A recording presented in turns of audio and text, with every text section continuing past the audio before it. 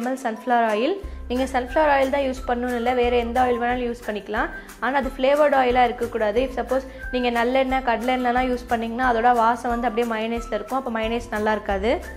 ஒரு pinch pepper, தேவையான அளவு உப்பு, 1 டீஸ்பூன் சர்க்கரை, 1 டீஸ்பூன் மஸ்டர்ட் பவுடர். இந்த மஸ்டர்ட் பவுடர் ஒன்றும் இல்லை, கடுகு வந்து மிக்சியில் அரைச்சி சளிச்சு எடுத்து வச்சுட்டிங்கன்னா அதான் மஸ்டர்ட் பவுடர். அப்புறம் அரை எலுமிச்சைப்பழ ஜூஸ். இப்போ நம்ம மயோனைஸ் எப்படி பண்ணுறதுன்னு பார்த்துடலாம். இப்போ மயோனைஸ் பண்ணுறதுக்கு ஒரு மிக்ஸி ஜாரில் ஃபஸ்ட்டு முட்டையை உடச்சி ஊற்றிடலாம். முட்டையை சேர்த்தோன்னே ஃபஸ்ட்டு ஒரு வாட்டி அடிச்சிருங்க.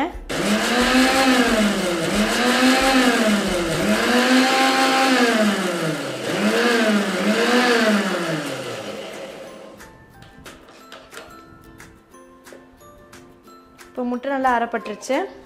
இப்போது நம்ம எடுத்து வச்சிருக்கிற உப்பு, 1 டேபிள் ஸ்பூன் சர்க்கரை, பெப்பர், மஸ்டர்ட் பவுடர், இது 4ஐயும் போட்டு இன்னொரு வாட்டி அடிச்சுக்கலாம்.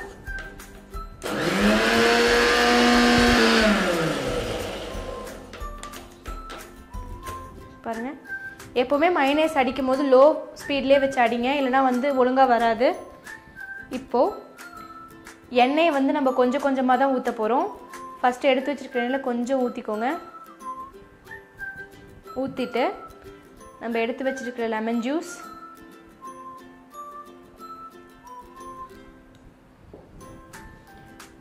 இப்போ இதை லோ ஸ்பீடில் நல்லா அடிச்சுக்கலாம்.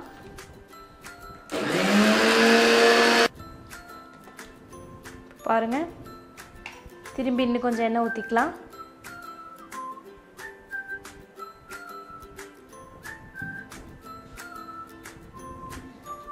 திரும்பி லோ ஸ்பீடில் அரைச்சிக்கலாம். இப்போ மயோனைஸ் கொஞ்சம் கொல கொலன்னு ஆக ஆரம்பிச்சிருச்சு. திரும்பி இன்னும் கொஞ்சம் எண்ணெய் ஊற்றிக்கலாம்.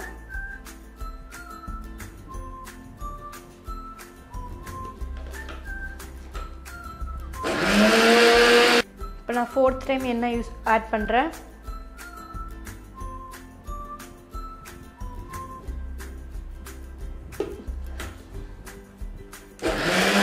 இப்போ பாருங்கள், மயோனைஸ் நல்லா கெட்டியாக வந்துருச்சு.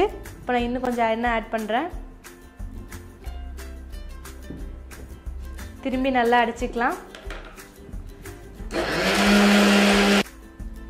பாருங்கள், மயோனைஸ் ஆல்மோஸ்ட் ரெடி ஆயிடுச்சு. இப்போ என்கிட்ட கடைசி ட்ராப் ஆஃப் ஆயில் இருக்குது, அதையும் நான் இதை ஃபுல்லாக ஆட் பண்ணிடுறேன்.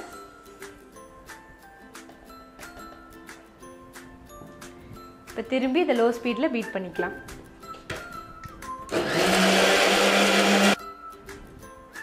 பாருங்கள், நம்ம மயோனைஸ் சூப்பராக ரெடி ஆயிடுச்சு. இது எந்த அளவுக்கு க்ரீமியாக இருக்குன்னு காமிக்கிறேன் பாருங்கள்.